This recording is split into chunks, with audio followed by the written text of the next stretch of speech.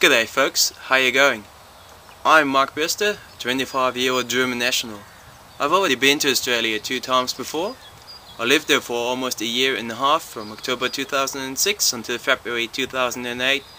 During that time I worked for a software company in Sydney for 1 year, and for the rest of the time I travelled across Australia, including a 3-day diving and sailing adventure trip around the Whitsunday Islands.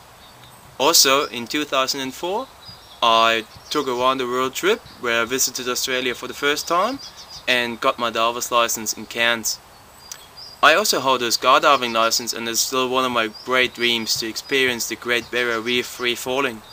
Besides, this job would just fit perfectly into my current master study of information management and computer science, and so I'm just looking forward to this fantastic opportunity. Thanks and goodbye.